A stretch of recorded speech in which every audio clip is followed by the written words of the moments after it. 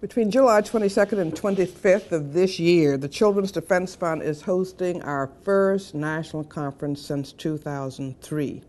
We're going to gather together, we hope, at least 3,000 people, which will include you, to pursue justice for children and the poor right now with urgency and persistence.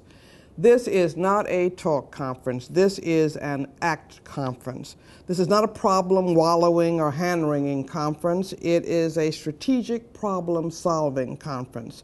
It's a conference for those who will stay the course until our children are set on a trajectory toward a hopeful future and are rescued from the pervasive poverty and illiteracy, racial disparities, and incarceration that is destroying their futures.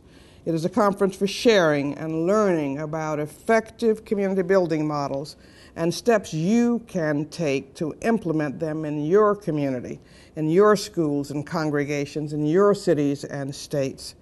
Through cutting-edge plenary sessions and dozens of compelling workshops, we will focus on the latest research, the best policies and practices, and community building models to close the gap between what we know works and what we actually do for our most vulnerable groups, our children and the poor. This is a conference to help build the powerful, intergenerational, interfaith, united voice, national conversation, and transforming movement that is long overdue and is required to address the urgent needs of children and enable all of our children to get the healthy and head fair, safe, and moral starts in life and successful transition to adulthood that they need and they deserve. I believe this is a do-or-die moment for our democracy, which has been hijacked by money and greed and massive consumerism, materialism, and powerful special interests.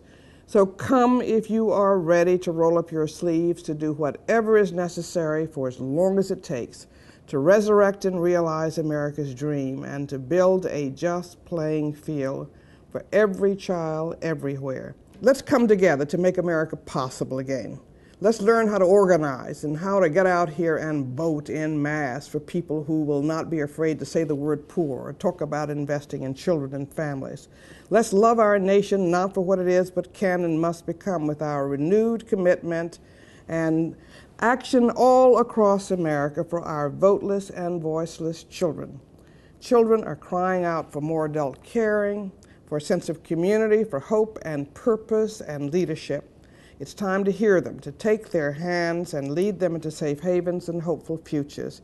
Please join us in Cincinnati in July, and let's go back home to every community in America and build the future for our children together.